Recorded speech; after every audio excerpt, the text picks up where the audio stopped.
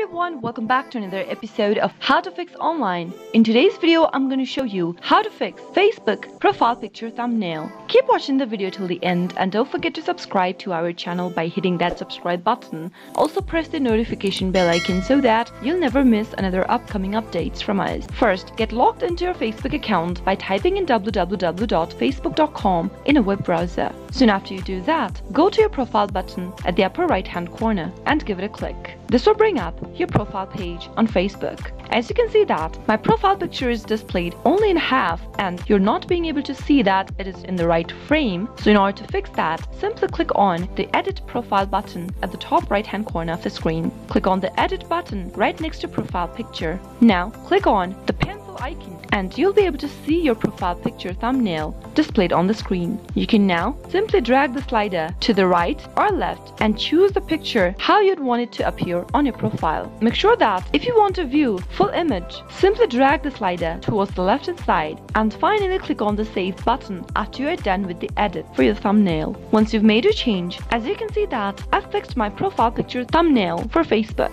That is how it can be done. I hope the tutorial was helpful to you. If it was, go ahead and give us a thumbs up. I'll be back soon with more tutorial videos like this. Thanks for watching.